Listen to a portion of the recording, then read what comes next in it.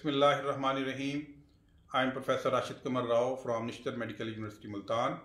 I welcome you all to the academics in ophthalmology after a long silence due to COVID-19. And we are presenting a very interesting and interactive session on ocular infections. We have planned not to deliver lectures on this topic and not we are giving you the data about these infections. Rather, we will request you all to go back to your clinics and find out what difficulties you are facing, what challenges you are having while dealing with such patients.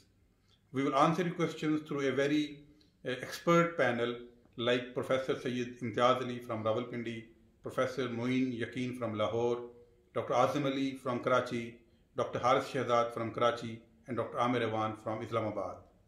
At the end of the session, we will take the expert wisdom from Professor Daud Khan and Professor General Retired Mazhar Isaaq. You must be tuned on Sunday from 6 p.m. to 8 p.m. and we will be there with you. And thank you very much, Sante, for getting us together again. Thank you very much, all of you.